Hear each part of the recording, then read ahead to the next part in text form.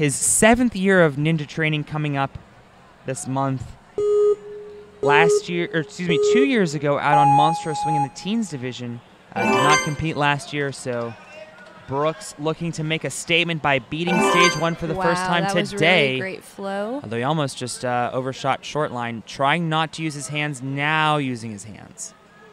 Yeah, and I think these athletes know it is faster to just walk through without using the hands, but I think it was a smart choice. He didn't look super comfortable on that, but looking really comfortable all on the rest of the course, moving through so quickly.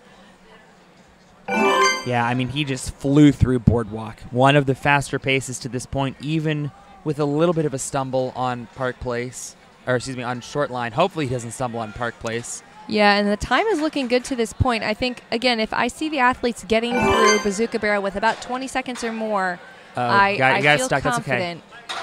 Great kick, though, and actually was able, because of his long wingspan, to reach Bazooka Barrel while still holding onto the ring. Jamie having to push Coach Michael Johnson out of the way. And now on to Splat-A-Lot. Makes the first grab. He could be easily our fastest time if he makes it here.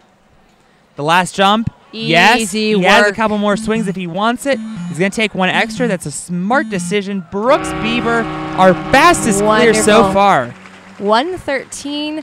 He had plenty of time. Honestly, probably if he had wanted to, probably could have linked that last dismount. But why would you want to risk it? Yeah, why would you want to risk it? Save it for stage 2.